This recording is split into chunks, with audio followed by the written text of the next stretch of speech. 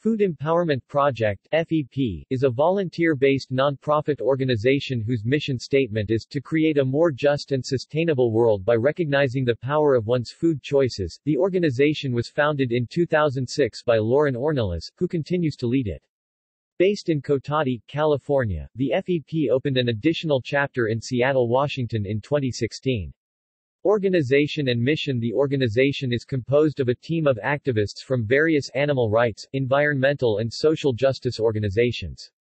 They work on encouraging healthy food choices that reflect a more compassionate society by spotlighting the abuse of animals on farms, the depletion of natural resources, unfair working conditions for produce workers, and the lack of access to healthy foods in low-income areas. In January 2011, the organization began researching companies that make vegan products containing chocolate to find out if they source their cocoa beans from countries where child labor and slavery can still be found. The frequently updated list of companies is available on the FEP website. Reports. In April 2008, the Food Empowerment Project supported California Senate Bill 1443, which would require that a written contract between a retail food facility and a purchaser include an option that allows the purchaser to direct the facility to donate leftover food to a non-profit food bank or provide it to the purchaser. In March 2009, the FEP began surveying supermarkets, convenience stores, and other retail businesses that sell food in Santa Clara County. The resulting 2010 report, shining a light on the Valley of Heart's Delight, found that higher-income areas had more than twice as many large supermarkets per capita than lower-income areas, while lower-income communities have nearly twice as many liquor stores and 50% more markets that sell an abundance of meat products. Neither of these latter store types offers a variety of healthy food options, like fresh fruits and vegetables.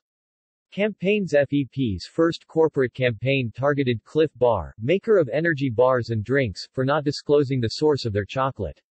This worried FEP because two West African countries, Ghana and the Ivory Coast, which supply 75% of the world's cocoa market, were documented by a handful of organizations and journalists to employ child labor and in some cases, slavery on cocoa farms. On December 2, 2014, FEP declared victory with Cliff Bar and Company, publicly disclosing that its cocoa sources included both suspect countries. FEP holds an annual school supply drive for the children of farm workers.